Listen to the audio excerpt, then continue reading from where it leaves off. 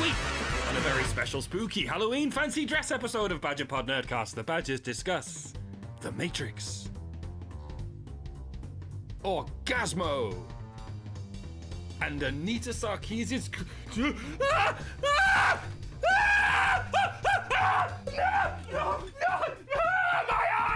My eyes! Rated PG-13. Tell us about your adventures in Normal People Land. Oh gosh, Normal People Land. That's so hard, you guys. Why are you? Where you gotta be?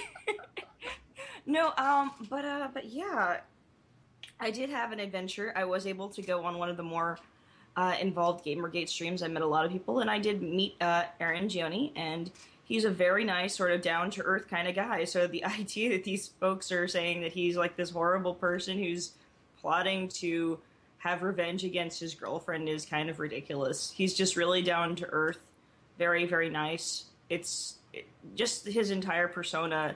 You would never think to yourself that this is somebody who would try and act out of spite. So and he's the boyfriend of Zoe Quinn. Yeah, the ex-boyfriend. Yes, the one who wrote the Zoe post.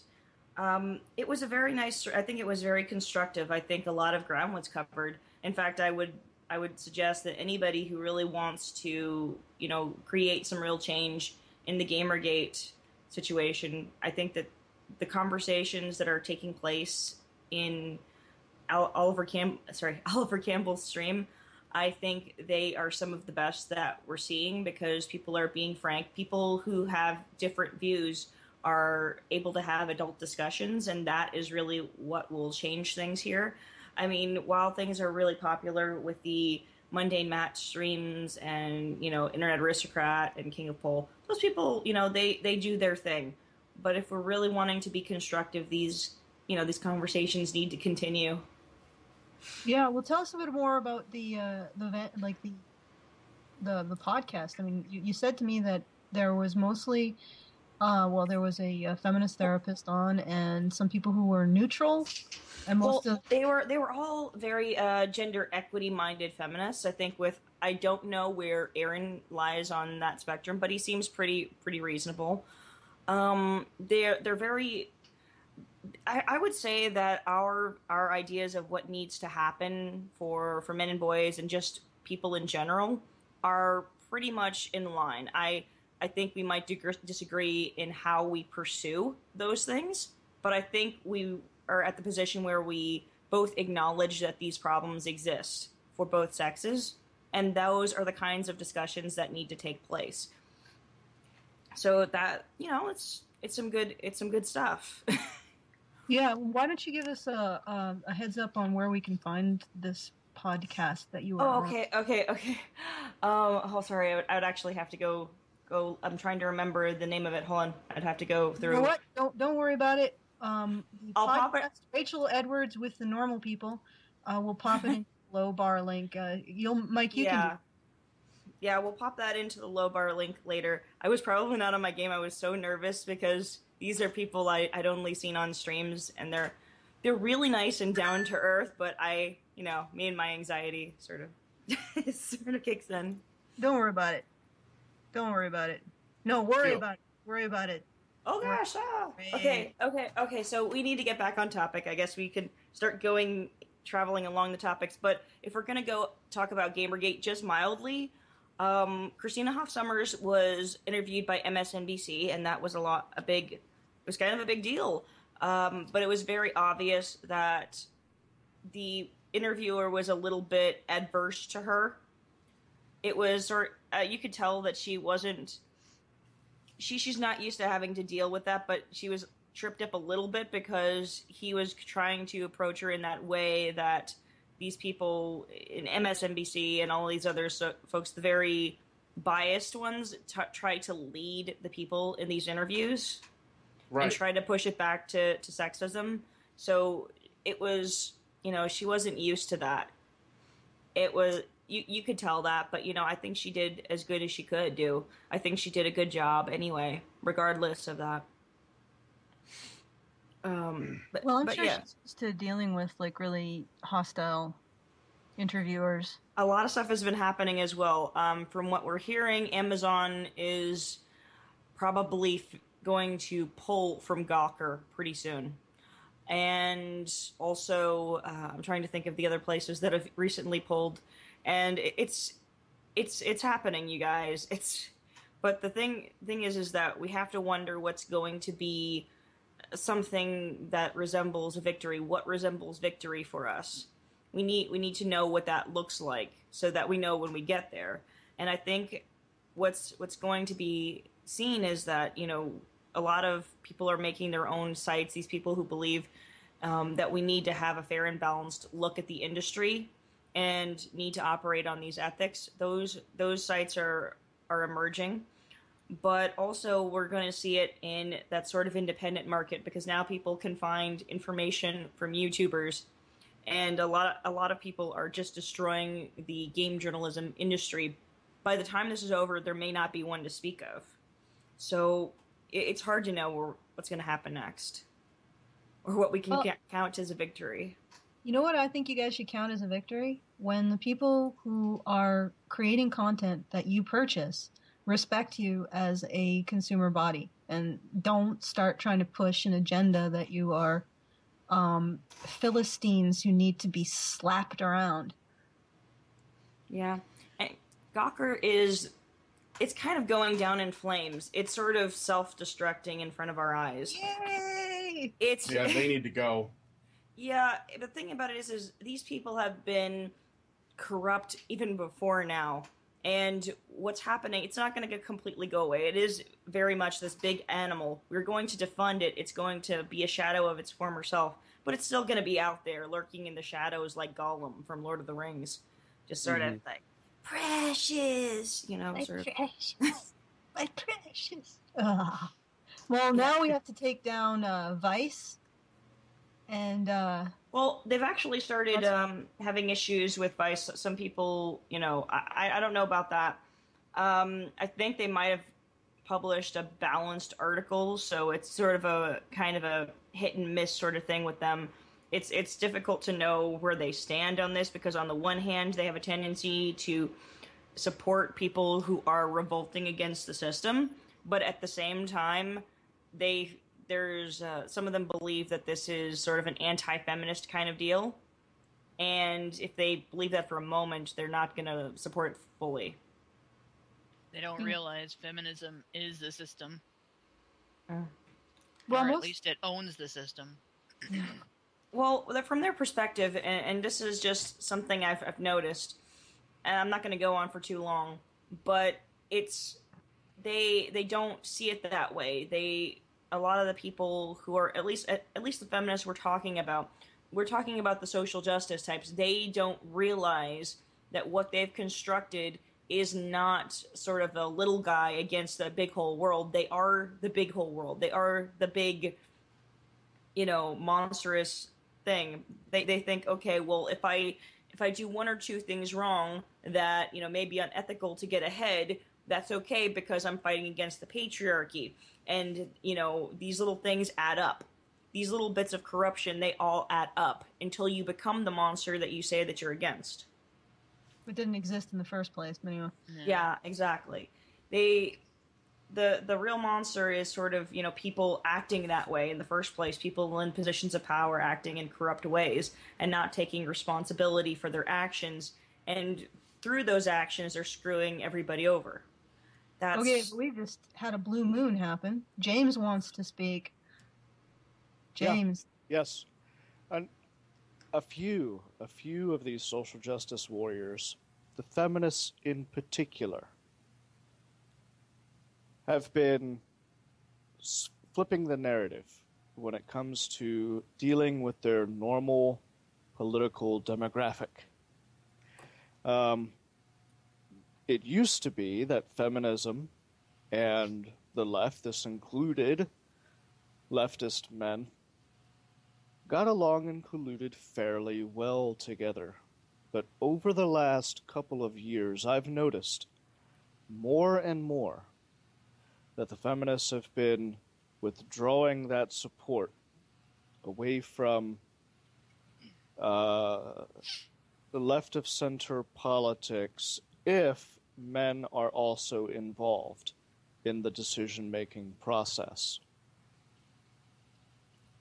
How nice of them. This is, yeah, so we're actually looking at something, a new division beginning to happen in this way. It is being drawn more so along sexist lines in the way the radical feminists have been wanting it to be all along than it ever was before. Yeah, and that's the thing that I've been seeing. If it's egalitarian, if it's not liberal enough, they will consider it to be conservative. And if you're so far left that everything else seems conservative by comparison, even other liberals, you get to this sort of place of ridiculousness. But I think we've gone on too long about this. I've actually seen it go almost full circle. They go so far left, they're right.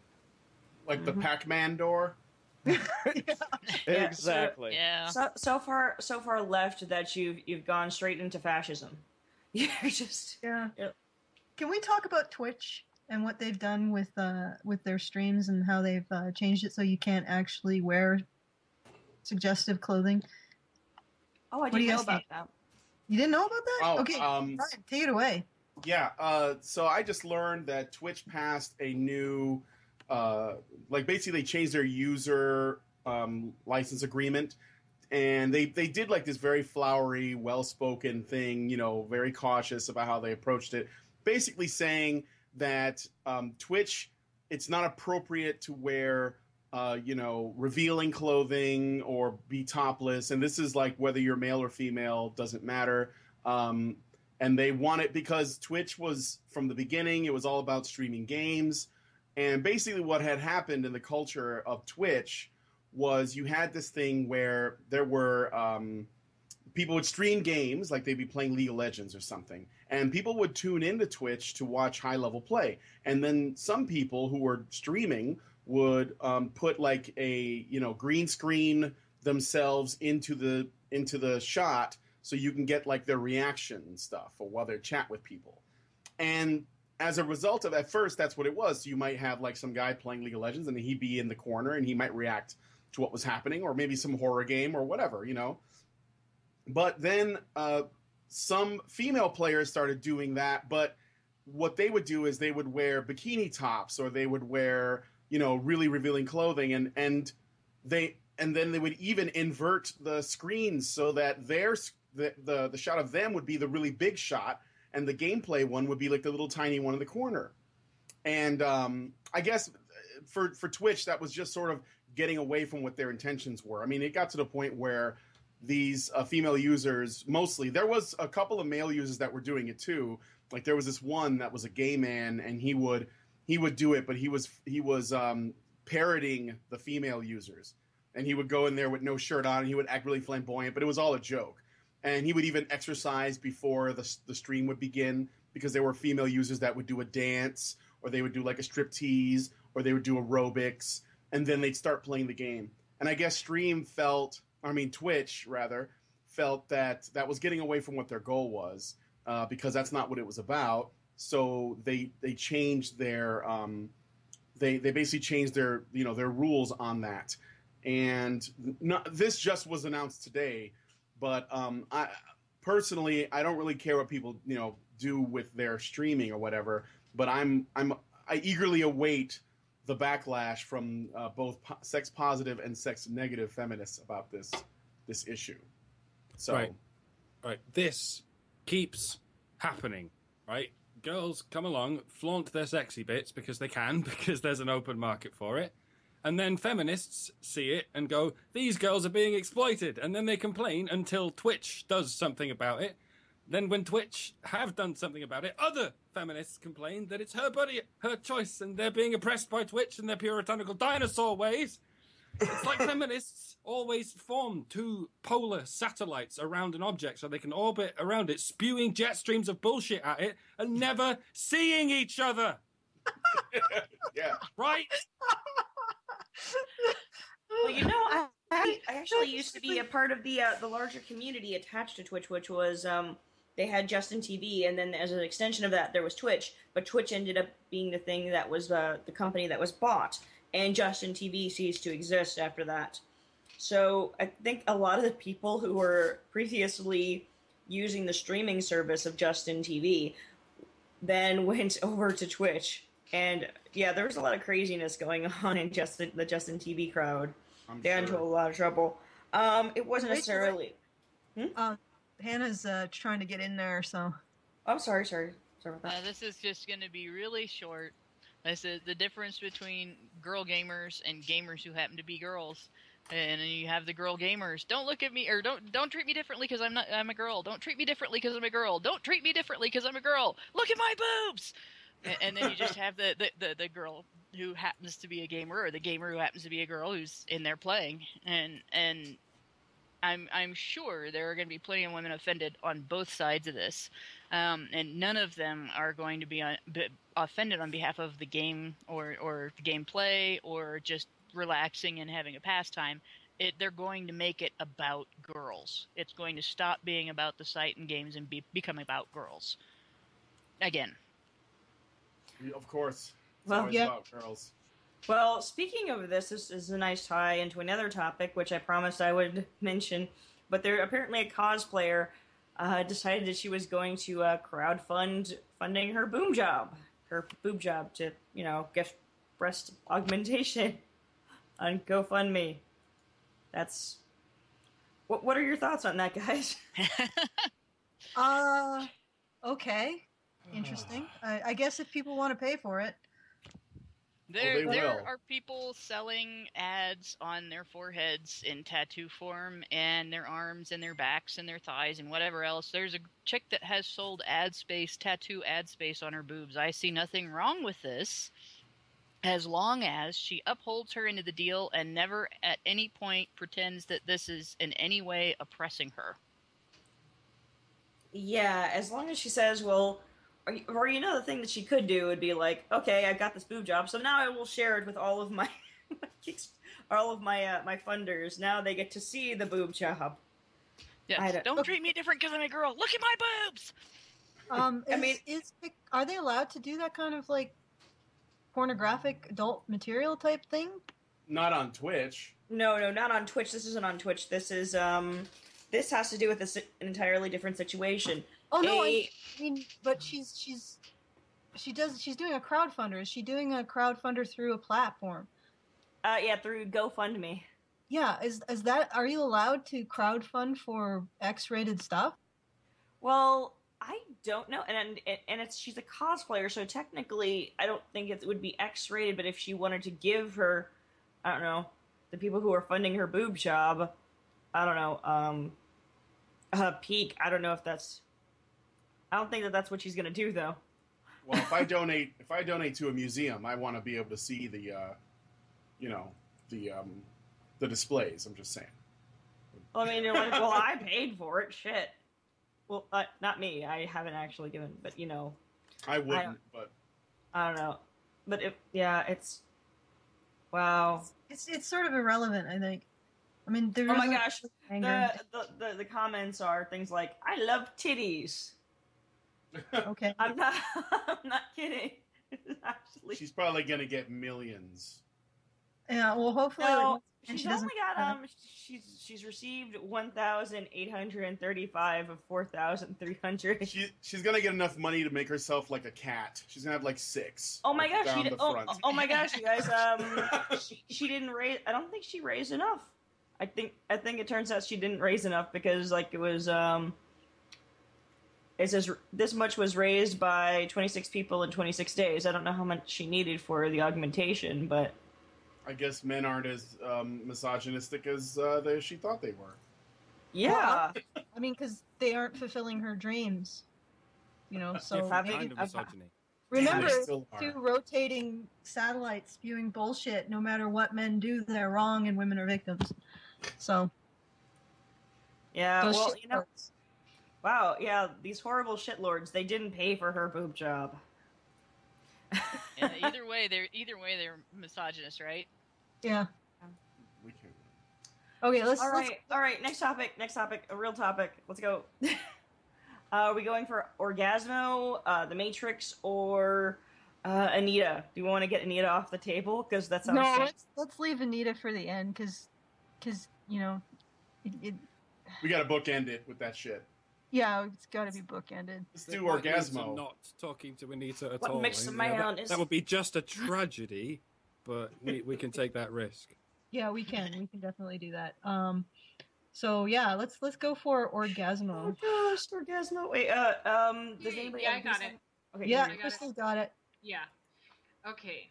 So, Orgazmo. 2 Mormon men head out on their mission to LA. There they stumble across a porn producer's house, and when he sends his security to dispose of them, is shocked to find a skilled martial artist among the missionaries. Pleasantly surprised, the porn director, Max Orbison, baits Joseph Young, the Mormon martial artist, to be in his porno to the tune of a very high paying paycheck. Joseph Young, who wants to give his fiancée her dream wedding at the temple in Utah, which is very expensive, takes the job despite cognitive dissonance and sign from God. His journey in the porn industry includes making friends with his co-worker Chota Boy. The two turn into being actual superheroes with the power of orgasm at the tip of Chota Boy's invention. Joseph Young has to keep facing his job to please keeping his job to please his fiancée, or losing his fiancée to keep his job. I love Orgazmo too. It's one of my favorite movies. I haven't watched it in a while, but God, I love that movie. It's freaking hilarious. Okay. I'll show you what I had in terms of review of pretty much the section that you had. Orgazmo is a movie about a Mormon who becomes a superhero porn star. Because from that pitch, it pretty much writes itself. And it delivers, because it's a Trey Parker vehicle, for those of you who haven't heard of the film. So you can expect silliness. And it's an early Trey Parker, so you can expect goodness. And there is something weirdly timeless about it. It wouldn't look out of place if it was made 15 years before or after. And it was made in the 90s, so it has a lot to say about porn. Porn was a different beast in the 90s. It was abundant, but it was still precious.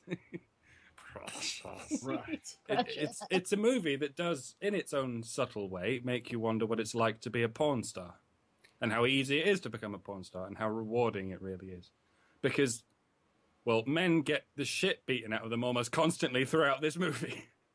I'm not going Sarkeesian. They also get shot at with an Orgazmo ray, which, in the spirit of this stuff pretty much writing itself, causes the target to have an orgasm. Hence the superhero part. And I don't think it's too Sarkeesian to see that as a subtle allegory for something, I don't know. Especially considering, to my memory, very few, if not no, women are ever shot with this device in the movie. I can't help but wonder if there's a censorious reason for that. Is there? Oh, there is one. Shit. Is there? There's an old. They actually shoot the old lady and a couple of other women. Yeah. Oh, shit, yeah. But, yeah. You know, it's just mainly shot at men, though, isn't it? What?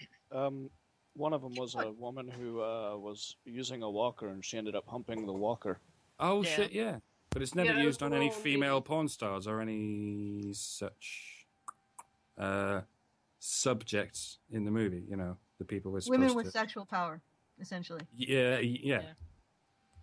But it's used on pretty much every guy in that comes across it, yeah. So to speak. Are you done? Yeah. Are you done, I was Mike? done ages ago. I've been rambling for like a minute. Oh, I didn't know whether you were reading off of your page or. I couldn't. No, I transitioned into rambling. Did you see that? No, you did. Well, you Oh, turned that's this right, very the cop. Yes, I forgot about the cop. Yeah, you have a very smooth transition into rambling there. Yeah, Mike. yeah. So yes, there were women who were shot with the ray, but there is that does kind of make a commentary though that people are completely disabled by the pursuit of orgasm.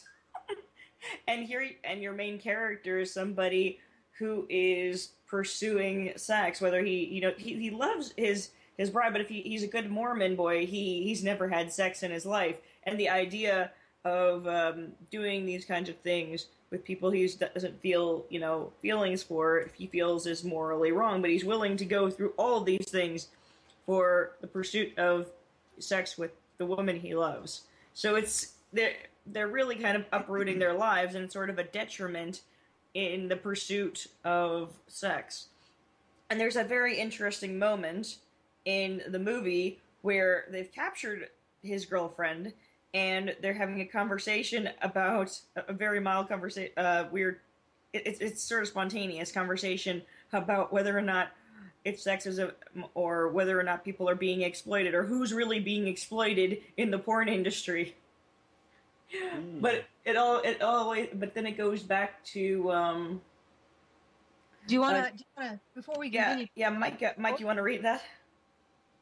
Shit! That needs three people to read it. I got it right here. I got it right here. Okay. Has anyone else got it up right here? I got it. I can take it. It needs three people. Well, I'll do the next one. No, it just needs one person with lots of enthusiasm. Okay. Right, I'll do X, you do Y, and then I'll do Z as well. Right. Okay. We're gonna do an excerpt from Orgazmo, and I want you all to see if you can spot the feminist. Okay. Men are equally degraded in pornographic films. The men are always in positions of power. Yeah. The men are the ones who want the product so bad. They're the victims. Well, then it exploits men by exploiting women. Can't you see? Hence, it exploits people. Shut up! I do what I do and I make a lot of money and I don't give a shit what I do to people because they are all idiots! Now, if you answered the last character, congratulations, you have a sense of humor. If you're annoyed right now, but you still get the joke, you have a sense of humor, you just don't like having it. Okay, so I'm guessing that X is the feminist. No, wait, not X. No, Z. Sorry, Z, bro. The one who comes in and says, "Shut up, you're all idiots." Oh, I knew it wouldn't work. The one with the emotional response, basically. It's the one who comes in at the end and says, "Fuck you guys, I do this for the money and I don't give a shit because you're all idiots." The main villain in it, the guy who's just completely evil for no reason whatsoever. The main porn. Ron Jeremy. He's no. Ron Jeremy was actually two of the X lines in that. Yes. Oddly enough. Can we untangle this spaghetti a bit? So the feminist. I don't think we can. But spaghetti is falling out of my pockets, Allison. What pockets? Never mind. Some people at home will have gotten that joke. I actually didn't hear. I only heard no. At the end of the joke. My spaghetti. Run it by me again, see if I get it. Run it by me again. Just slap it on me. It's an inside meme thing. Spaghetti in pockets. Don't. If I have to explain it, it's not gonna. It's not gonna jive. Explain it. I'm just asking you to tell me it because I didn't. I said, but the spaghetti was in my pocket. It just fell out of my pockets, Alice, and we can't untangle it. It just fell out of my pockets. We can untangle it. No, we can't. Let's go on. So the spaghetti. No, all right. But flailing place. So I think Crystal is right. Crystal. Go Crystal. We're handing you a plate of spaghetti. Do something with it. Okay, so back to Orgazmo. Away from the plate of spaghetti of Orgazmo. I love this movie. It's freaking hilarious. I love how it's like the sexuality is just played with a lot. So I found it really fun, and I'm sure so many people would have found it so incredibly offensive because it really is set out to be incredibly offensive to as many people as possible. But I think that's what's so fun about it too. But it's interesting is it shows what, the main character, the poor guy, he's, the only reason he becomes a porn star is to please his fiance because she wants this extravagant wedding in Utah. And so he does what he wouldn't normally do to make sure she's happy. And then at some point when she finds out, she has zero compassion for the fact that he went through all of this to please her, to make her happy, because all she could talk about is the wedding is, and pretty much put him as. I mean, she loved him, but at the same time, it was like the wedding was more important than him. It seemed like, and then so when she first finds out, she has like zero compassion for him. I'm leaving you. I mean, here's this guy going through hoops, going against everything that he's been raised to be for her, and then she doesn't get it. I mean, in the end, she gets it, but I just found that part like, I was like, oh, that's obnoxious. Mm. Yeah, it is sort of, but it's like a really common theme, it seems, in romantic comedies, that Right. a guy has to sacrifice something in order to be worthy of the woman. I remember in particular there was some sort of insipid romantic comedy that involved baseball. And for some reason the guy was supposed to stop touring with these super fans that he would tour with, and if he did that, that was showing his love to her, and then that made him worthy, and then she realized, oh, that's a stupid thing to ask, but not before he showed he was willing to do it. And it's like... Well, most plots are about sort of the main character overcoming some kind of hardship, and often that hardship is shame. And it's often about a man overcoming the shame in order to do this, and that's why the heroine, I might call it in this case, orientates to that particular mission, to get over the shame of being a porn star. Yeah, but the thing is that it's... I'm not saying it's right, I'm saying it's normal. Is it really getting over the shame? Because in some cases it's like you have to be shamed by the woman into doing something in particular to earn your right to, I don't know, access to her. Right. Yeah, well, he fell into this particular thing and had to lie to her. He told her it was death of a salesman and such. Yeah, but in this case... Which is a further abstraction of the shame tree, I suppose. Yeah, but let's go to the shame tree. We're already at the shame tree. You got the shame fruit. On the one hand, you have the shame of being a porn star because he's a Mormon, but on the other hand, you have the shame of not being able to provide the wedding that his fiancée wants. Yeah. And in the end, does he actually become a person that transcends shame, or does he just fall into his lap that everybody's happy? He doesn't transcend shame, to be honest, because he's still really very much a traditionalist. So even though he went through all this stuff, he still finds those things to be morally wrong, and he just went back to doing things that he originally found to be morally correct. It's a lot like train spotting, in a way. So it's like I've defied my morals, and then I'm just going to go back to those morals, even though they are completely and utterly ridiculous, and even though I'm going through all this crap just to have access to a vagina. Yeah, well, I mean, it's not even just to have access. Let's be fair. I mean, he's probably in love with her in some sense of the word. Well, yes, but I'm saying it's not so easy that they can just be in love and then just have sex. You have to go through this elaborate ritual before you can have sex. Well, what I'm getting at is that if he was actually transcending shame, wouldn't he have gotten over his aversion to actually having porn? I don't know, but I mean, even if he wanted to uphold his morals, he didn't overcome this aversion to porn by the end. He's still totally disgusted by it. Yeah, still using the stunt cocks. Yep. Yeah, still using the stunt cocks. Still, not. Yeah, he's still sort of disgusted by it, but and he has no issues using sex to defeat other people, and that's kind of the whole message of the story. If you think about it, it's that sex is probably one of the most powerful things on the planet, and that it can pretty much defeat anybody, and anybody can use it for their own means to even control Mormons. the people. Yes, Like Lacey Green.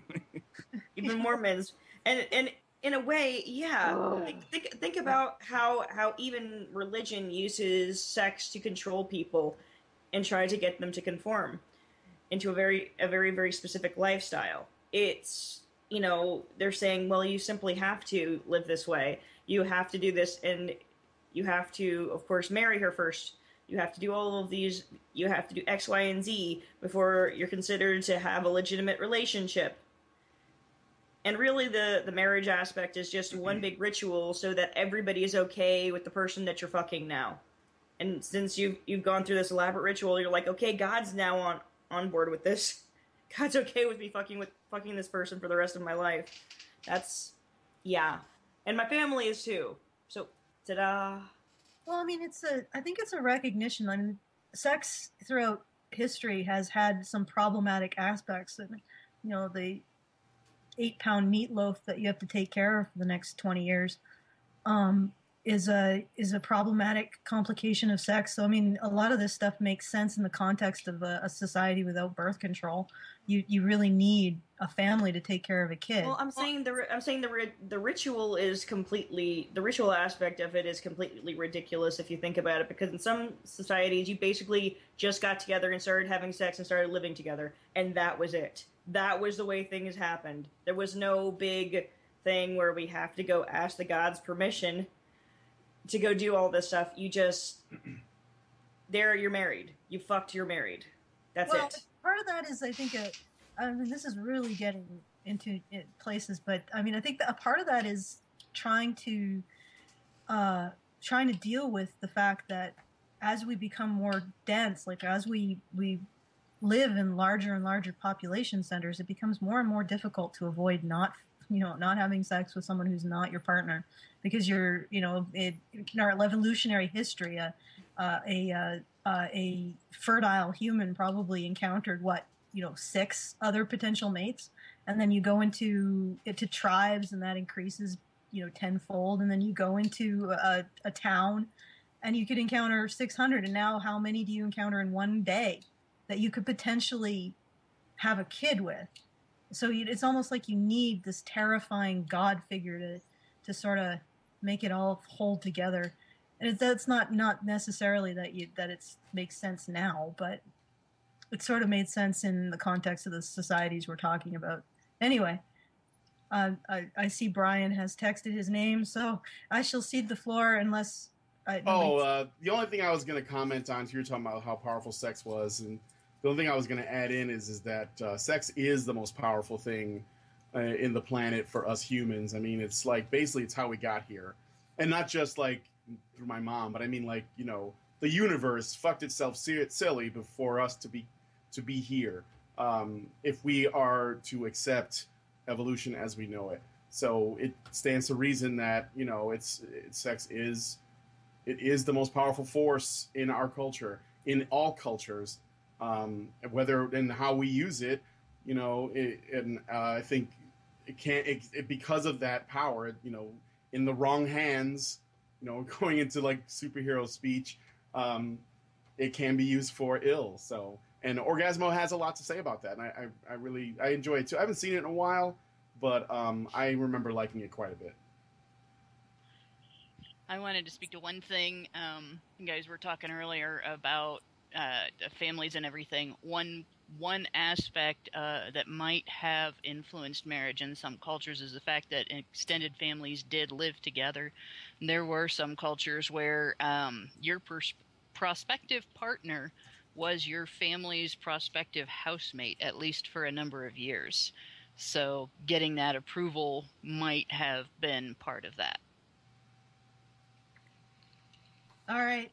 I think we should move on, though, because we don't have that much more time, and we have 2 more topics. So, shall we do Matrix? Did anyone write any? Matrix? No, we didn't. Apparently, there was miscommunication, but it's okay. We're gonna be fine. For those of you who don't know, this wonderful cyberpunk fantasy. I think it's cyberpunk. Would you consider it cyberpunk? You're outside of our Matrix right now. Yeah. We're outside of our. But it's okay. We'll keep this on point. The wonderful cyberpunk fantasy overall ends up talking about the story of the hacker Neo, who basically finds out that he is actually the world's messiah, and he's the hacker messiah. So basically, he is like Superman Jesus.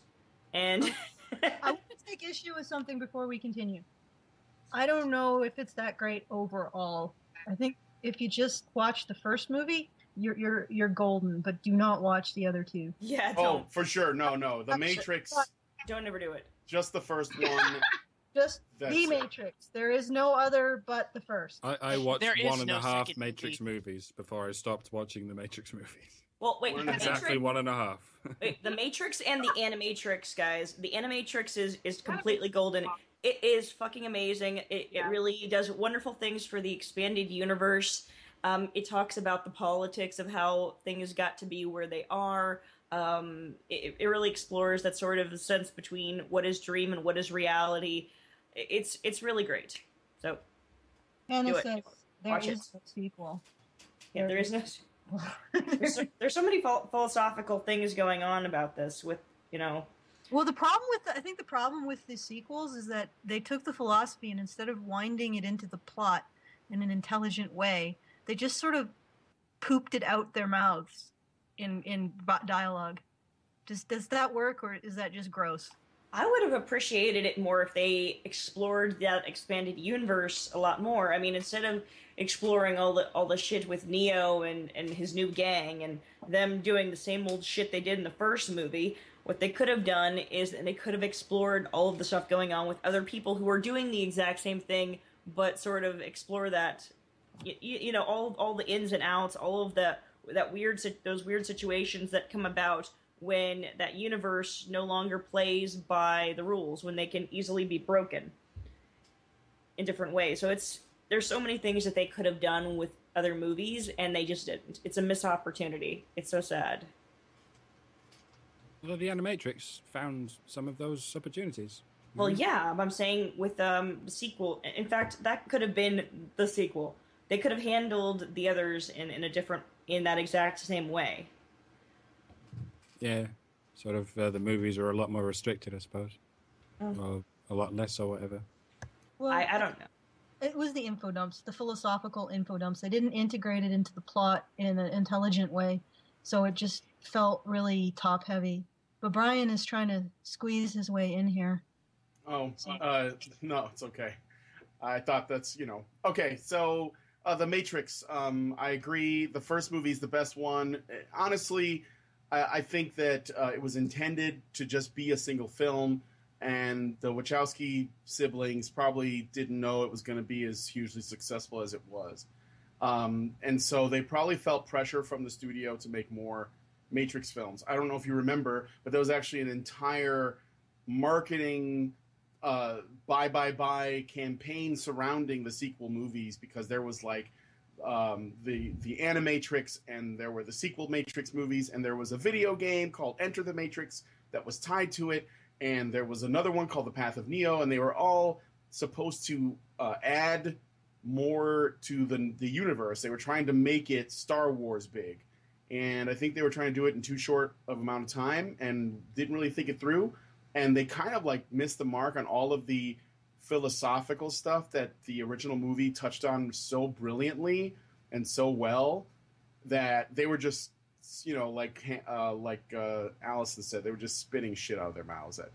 By the time they got to the third movie, they were like, that was so awful. I can't believe I went to the theater for that.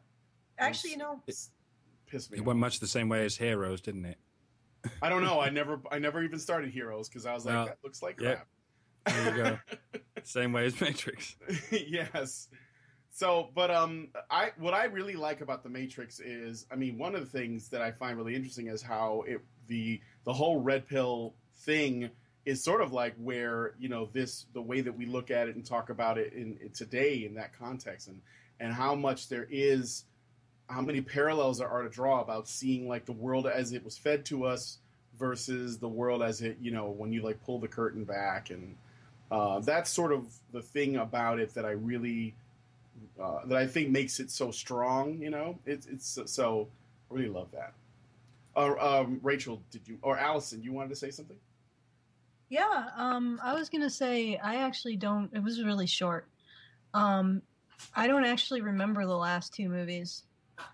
They just sort of slid off the plate of my mind onto the floor, and then desiccated and were swept up by the janitor. And I just Yeah. They were awful. Yeah, It was like, so awful. It was just so like if you don't have any dramatic tension, what the hell is there to remember? And there was one thing about the Matrix that I hated, though.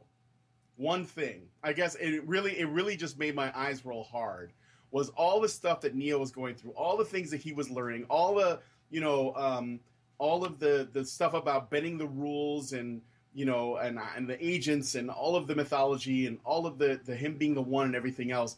And it all culminates to him needing to know that Trinity loves him before he gets the power to win. That was the thing that kicked it, you know? And I was like, what? The power of love? I mean, like, that's basically because that's how it culminates at the end.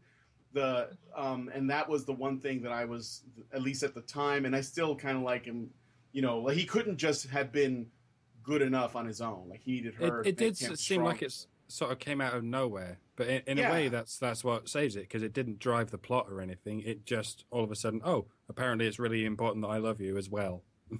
Yes. I think it's sweet. Oh. Well, yeah, I suppose the Trinity character was actually kind of dull to me, but Yeah, she was a Mary really Sue, right? She really was a Mary was. Sue. She was just good at everything. Didn't take lip from anyone. You know, she just never did anything wrong. She didn't have any flaws in her personality. She was just perfect all the time. And it was kind of like, She was perfect. I found her extremely obnoxious. It wasn't until she fell in love and realized she fell in love that she started to soften, that I actually cared about her. It was like, oh god, she's so obnoxious. I mean, she looks good doing this crazy crap, but I didn't like her character at all until she fell in love. Then I was like, oh, finally, she's a freaking human being. Because she was so cold and so, like, dead to everything and just really freaking cold. Well, to be honest, I never felt really... I felt like that sex scene was probably one of the most awkward, forced things I have ever seen on camera. There was the fact that she was in love or whatever, but that relationship, there was nothing really... There was no reason for them to really love each other, except for she's got hero worship because he's the one. There's nothing else there. Nothing. yeah, I mean, well, that's the thing... aside from the fact that Keanu Reeves has the acting ability of a dresser. I mean, what I really wanted to say though was one of the better themes of the movie, outside of love conquers all, which is complete bullshit, is it doesn't always conquer everything, but yeah, the theme that I liked was there is such a contrast among the machines and everything. Of course, them being cold and heartless, there was a comparison. They on the one hand were representing that sort of order, but that sort of very authoritarian position where you absolutely have to live your life this way. You have to do this, you have to get a job, you have to do all of these specific things for you to be considered to be useful to society, whereas on the other end, they considered him useful just for being him. So that's the thing. It's two very different philosophies about human value. One of them sees as this very nihilistic idea of humanity. We have no meaning. We have no value whatsoever, even for being human or even for being living organisms. We are a disease. Whereas on the other end, it is we value you for just being a human being. And that is, it's a really big contrast, and you see that because on the one hand you have the Agent Smith side, even before you knew that they were robots and all those other, not robots, but machines and stuff like that, and that they were computer generated and stuff like that, they very much represent that kind of societal idea that you are basically less than nothing unless you play by those rules, unless you buy into the politics of it, unless you pretty much sell your soul. And on it's sort of, but yeah, I enjoyed that aspect. A lot of different aspects. It was great. Did you know that Agent Smith, the actor, I forget his name right now, Hugo Weaving, based his performance for Agent Smith on Carl Sagan. So when he speaks, listen to Carl Sagan do any of his shows. And, that's where Agent Smith got his, how he chose Agent Smith to speak. It's very good. He nails it really well. If you take Carl Sagan and remove the Kermit, you pretty much get Agent Smith. Yes. If you remove the him being sort of this wonderful scientist, also kind of, hippie pothead, you get Agent Smith. It's like, what if you basically stole Carl Sagan's soul away? It's sort of check out all the nice things. Yes. Yes. Wow, that's an entirely different thing to think about in itself. True. Yeah. How If to you- turn one person into another person by subtracting a Muppet. You know. No, I wouldn't say subtracting a Muppet. I would say subtracting his awe for the universe. Carl Sagan was, he Yeah. stood in awe of the universe. He loved it. He was amazed by it. But when you remove that, when you remove that sort of a sense of excitement about the planet, about all of the living organisms, and instead it's there with disdain and hatred for those exact same things, you get Agent Which just Smith. goes to show you, we all need a spirit Muppet. Yeah. Which moves us on to Anita Sarkeesian. She needs a spirit Muppet. That might improve her. I don't know. Maybe But she has one, a spirit Muppet. No. She has To that get one- Anita, you have to subtract all the Muppets and add 2 gremlins. Yes. I'm probably. Well, we know what she has is a spirit feeble. Oh. That's what she's got. She's got possibly the Siamese cat that seduces the theater manager, the walrus. For anybody who doesn't know, Meet the Feebles is by God, the you're guy bringing who did that up. the Hobbit and Peter Jackson. Peter Jackson. It's just so horrible, so freaking. I love that movie, but I had no idea you went into that. But my spirit Muppet would probably be Ernie, like of Bert and Ernie, because they're sort of like you're sort of fun loving and pissing everybody off. Because like, hey, we're just gonna suddenly wake everybody up in the middle of the night with a herd of sheep. The song. Yeah. Anyway, we're talking about Bert. Anita with the Waka spirit waka. Muppet. I think she's either that Siamese cat or the lizard that's addicted to heroin. Anita? Maybe their love child. Yeah, and Macintosh I think would be the porn director. Nice. I love The basement?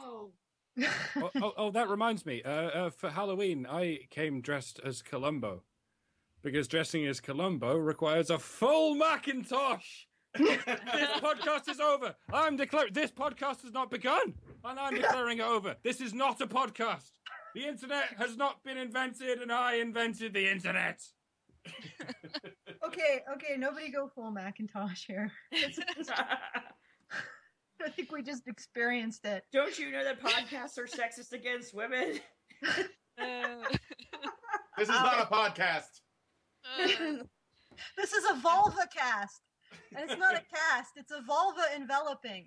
That's where the term echo chamber comes from. Language is an illusion. Nothing can escape the womb of silence. Not a cone, it's a womb. The womb of silence? Oh my god, what is that even? Silence. Let's get back on topic. Oh my Okay, god. now I'm gonna read. Anita's rapey Christmas carols. Anita Sarkeesian's 2011 video, Top 5 Creepy Christmas Songs, which details the horrors of tropes in Christmas music, has been making the rounds again recently, reminding us all that it'll be very sexist of us to enjoy any cheerful, relaxing holiday songs this year. I'm sorry, I'm having allergy troubles.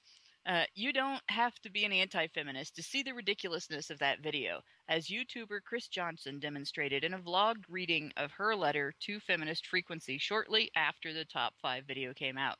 And that link is in the Badgerpod Nerdcast 13 entry in the Honey Badger Brigade blog.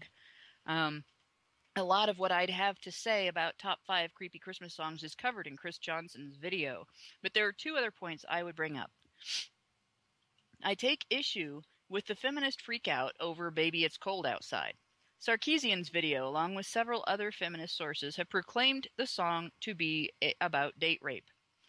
Written in 1944 by Frank Lesser and originally performed with his wife, Lynn Garland, at parties, the song and dance routine, and it was always a song and dance routine, not just a song, was a portrayal of a couple flirting. A 2010 Salon article titled In Defense of Baby It's Cold Outside described the scene as follows. It's late in the evening in winter, approaching the time it would no longer be socially acceptable for them to be alone. She laments the social mores that would tarnish her image should she stay too late. He provides possible excuses for her to use with her family, including, of course, that it's too cold outside to walk home. Following that is a description of how a misinterpretation of one line in a song has led feminists to mislabel it. According to modern feminists, the female singer's line, "Say, what's in this drink?" indicates that her drink has been drugged. The back and forth flirting in the performance that accompanies the song, however, does not support that.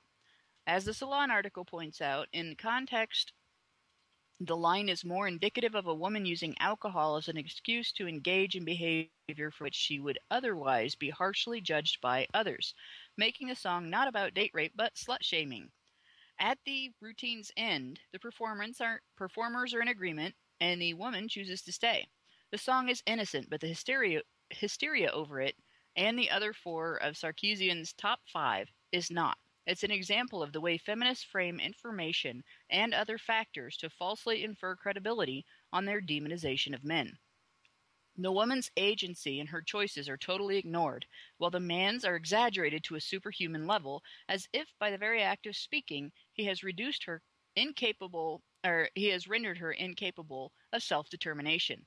The hysteria becomes a melodramatic parody of actual rape, the woman becoming a helpless doll to be manipulated by the evil, predatory super dude whose very words pin her in place.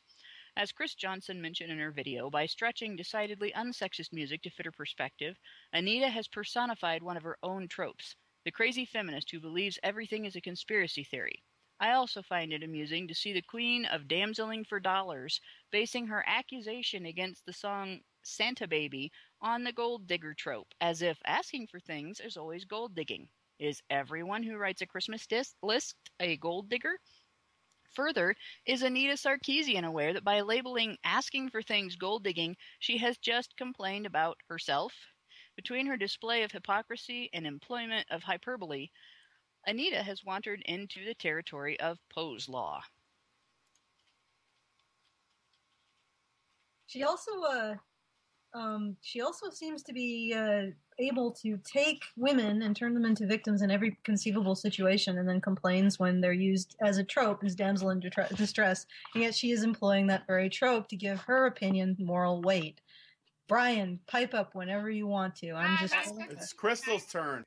Oh, Crystal, go ahead. Okay. Yeah. So she's against that song, "Baby It's Cold Outside." Oh shit. That's her problem? Now that's one of my favorite that's the number songs. one.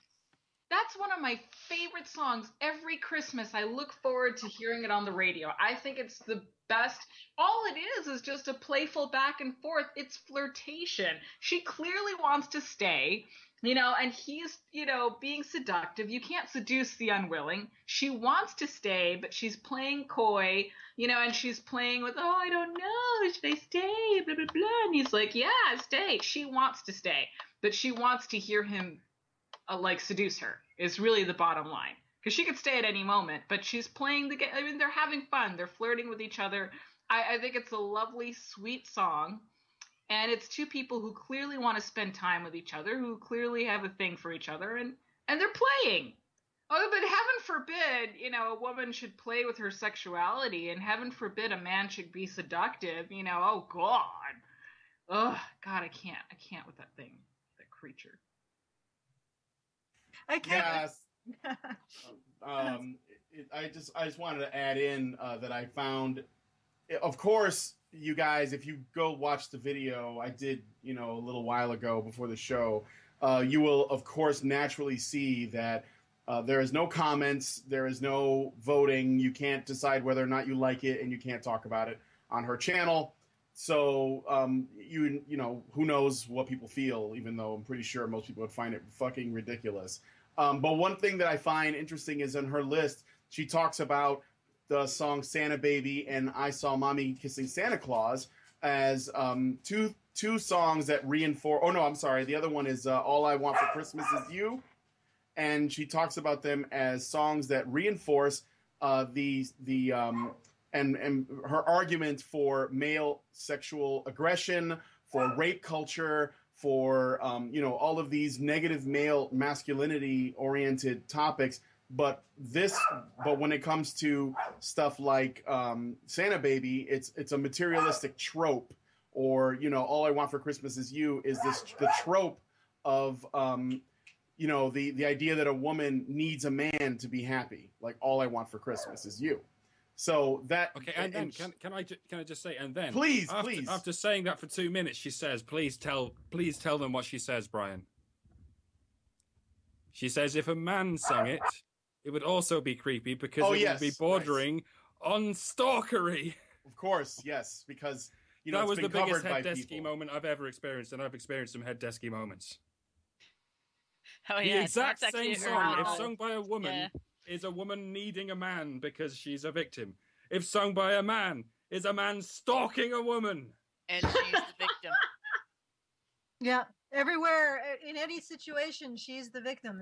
But then when you say feminism promotes the social role of victim for women, they're like, no, we don't. We don't do All that. right. We don't do Mike that. and Rachel, your work is cut out for you. Your next parody Oh my has God. to be a parody of this song, Baby, It's Scary Outside. Oh God. Oh, I'll go darker than that. I'll think of something. Oh gosh. Well, Start it out there. well, Mike, if you write it and you do the lyrics and everything, I will totally sing with you. We'll We get should it do ready an for original Christmas Honey Badger song, shouldn't we? Oh, There we go. And the world will cringe. That's And the world will... will cringe. Oh no, but in like a way that is intentional, I'm assuming, because it's so horrible. Oh, Not gosh. horribly done, but horribly lyriced. You know what I mean? Oh Yes. gosh. Yes. Yes. I feel like spaghetti should fall out of my pockets now. So Honestly, you finally looked it up. Didn't you, Allison? You Or finally... maybe I knew all along, Maybe you did. and I was just playing dumb. We Oh, don't. back to the ages. Wait. I'll be your best. Damn it, James, you have to sing that for people. We'll never get that on the air. It's gonna be too X-rated. Well, we can go wherever I'm we still like. waiting on Nefanor to finish the lyrics for the day that 4chan died. Looking forward to that. Oh yeah, Um, yeah. I couldn't get through a minute of Hero Gaming before going rock opera. What's going to happen with American Pie? Come on, Nefanor, finish this shit. My. Yeah. But the thing about all these Christmas carols, the thing about it is these people always find a way to get offended come the holidays, and this is coming from me, an atheist. I'm saying I'm frustrated when people just start finding any reason, religious or not, like to be offended over things in the holidays. It's everybody's fucking holiday, okay? Stop shitting on it. Stop trying to claim it specifically as your own. Just do whatever things make you feel correct. Stop projecting crap like, oh my gosh, this is rapey. Oh my gosh, Mommy kissing Santa Claus is about rape. Oh my god. I mean, what about I want a hippopotamus for Christmas? Is How that? did they get rape out No. of... I bet she could. I know, but I'm saying, like, how are they gonna find, like, some... Well, here's the thing. Well, I could probably pretend to be... Hippopotamus is a euphemism for For the penis. Patriots? Oh, no. Hippopenises. Or the hippopotamus is like a metaphor for the patriarchy and patriarchal oppression. And Just- or if a guy sings it, he's singing about a fat chick. Surely the elephant is the symbol for the patriarchy. The hippo would be, if anything. Okay, I won't go down that avenue. Yeah, let's. I think we probably should wrap it up because Yeah. Well, It's thanks everybody for listening. Christmas. Christmas in October, people are gonna be so pissed because this was supposed to be spooky. Do something spooky. Just It is spooky. Anita, have you seen her? kill all men, but feminism doesn't hate men. But kill all of them. That's not hatred. That's liberating men to be reincarnated as women. spooky. Fucking gosh. Okay. All right. Is that spooky? Is that a spooky thought? I Guys, think are we ending? Are we ending now? or- yes, but before we end it, since everybody who's listened this far is a very tolerant person who seems to like our message, why don't we invite them to help us spread our message of what spookiness, Gender- Vitriol. of Vitriol. females vitriol. Evil. I like the word vitriol. Well, evil gender equality, basically. Yeah. Oh, the evils of Yes. the evils of gender equality. Yeah. Oh, the evils of gender equality. I thought you were meaning evil gender equality. Which I don't know what would that be. I guess feminism. Well, when I say it's sarcastic. It's not really well. The shilling. Yeah. The shilling. Chilling gender equality. Anyway, our evil message of true gender equality that actually includes men instead of just assuming that everything is fine for men no matter what happens, and that attitude won't actually lead you to blow way past equality into supremacy because you will never look at the other side. And now I'm ranting, but anyway, if you want to help us spread that message and also be silly at the same time, please consider donating to us on our Patreon page. That is patreon.com with an E. I don't know why they did that, but they did, /honeybadgerradio. And that goes to promoting the site, promoting the message. And it's a nice message because you can listen to us and you know that we won't start cackling about some horrible act of misandry like cutting off a guy's privates.